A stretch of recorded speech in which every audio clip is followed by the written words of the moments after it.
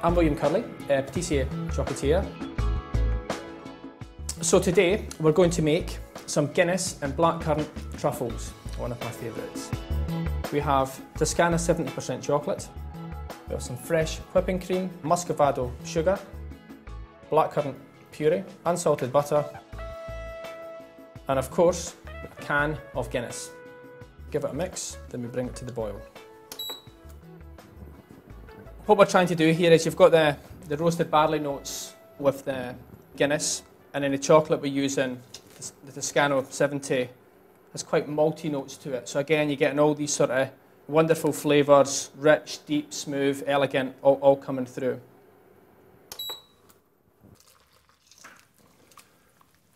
Start to mix together. And really what we're now starting to do is to form an emulsion. It's nice and smooth and silky. The filling is what you call a ganache. And a ganache, bizarrely, in French translates as an idiot, which, like in all great French kitchens, there's a great story for everything. But effectively, the young chef with a bowl of cream bumped into the head chef with a bowl of chocolate. And when they collided, the cream went into the chocolate. And the head chef called the young chef a ganache, a fool. However, he was no fool, because once the head chef mixed together the cream and chocolate, it created a beautiful emulsion. So once everything's emulsified and it's nice and smooth, we'll then put it to the side for a couple of hours and allow it to firm up. So the ganache is now starting to firm up. It's a perfect consistency to pipe. So we take a couple of scoops.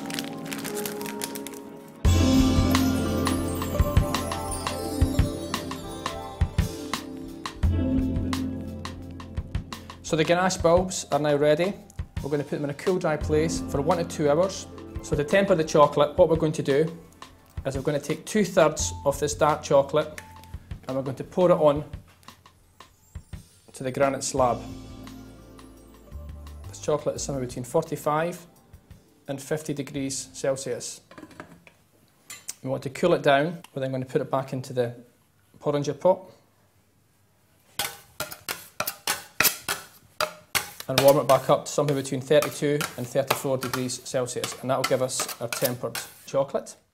So as you can see, the chocolate is now tempered. It's got a beautiful matte surface and it's now ready to use. So we now take the ganache centre, we drop it into the tempered couverture chocolate, and using a dipping fork, we just press it under the chocolate so it's fully coated, then carefully remove it with the fork and drop it into the cocoa powder. And once it's in the cocoa powder, we just give it a little roll so it's fully coated, and then allow it to sit for maybe 3 to 4 minutes so the chocolate fully sets. Then we'll take them out, dust them off, and we'll start eating them.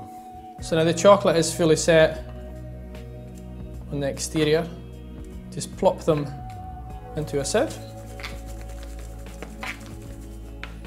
Just remove the excess cocoa powder.